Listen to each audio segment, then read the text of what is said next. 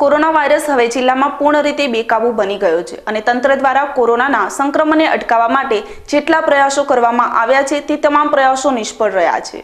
જિલ્લામાં છેલ્લા એક અઠવાડિયામાં જે રીતે કોરોનાના કેસોમાં વધારો થયો છે તે ગવાહી આપી રહ્યો છે કે જિલ્લામાં કોરોના જેટલી હદ સુધી પ્રસરી રહ્યો છે। રોજે રોજ કોરોના જાહેર થતા પોઝિટિવ કેસોને લઈ જિલ્લામાં પરિસ્થિતિ ચોક્કસ કાબુ બહાર છે તે વાત તો સ્પષ્ટ છે। ત્યારે આજની વાત કરીએ તો આજે પણ બનાસકાંઠા જિલ્લામાં કોરોનાના 8 પોઝિટિવ કેસ સામે આવ્યા છે, જેમાં 2 પાલનપુર તાલુકાના છે, 5 ડીસા તાલુકાના અને 1 દાંતા તાલુકામાંથી કોરોના પોઝિટિવ કેસ સામે આવ્યા છે।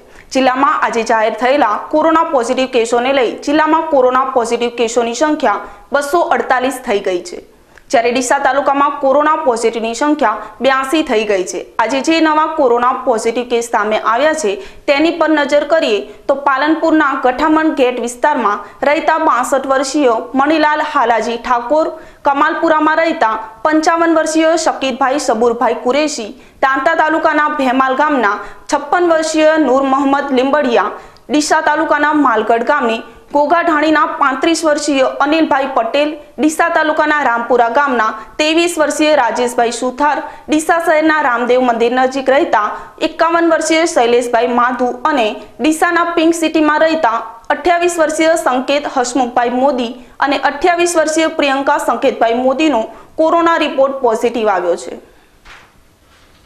કોરોનાના વધતા જતા કેસો વચ્ચે ડીસાની વાત કરીએ તો ડીસામાં અત્યાર સુધીમાં કોરોના વાયરસના 82 પોઝિટિવ કેસ નોંધાઈ ચૂક્યા છે।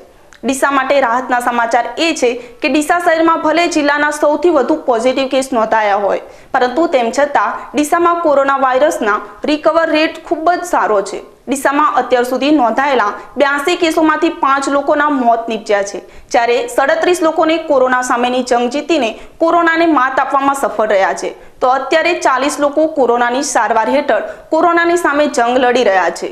ડીસામાં કોરોના વાયરસનો રિકવરી રેટ અત્યાર સુધીમાં જોઈએ તો 45.12% છે, જે ખૂબ જ સારી બાબત છે, પરંતુ રિકવરી રેટની સામે જે રીતે ડીસામાં કોરોનાના પોઝિટિવ કેસ સામે આવી રહ્યા છે તે ખૂબ જ ખતરનાક બાબત છે।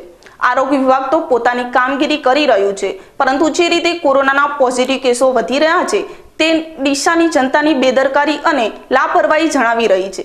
ત્યારે ડીસાની જનતાને પણ કોરોના વાયરસને લઈ હવે ખૂબ જ સતર્ક બનવું પડશે અને જે લોકો કામ વગર બહાર ફરી રહ્યા છે તે લોકો તેમના માટે તો ખતરો ઊભો કરી રહ્યા છે, પરંતુ સાથે સાથે તેમના પરિવાર માટે પણ મોટું જોખમ ઊભું કરી શકે છે। જે લોકો અત્યાર સુધી કોરોનાથી સંક્રમિત થયા છે તે સમજી શકે છે કે કોરોના કેટલો ગંભીર છે।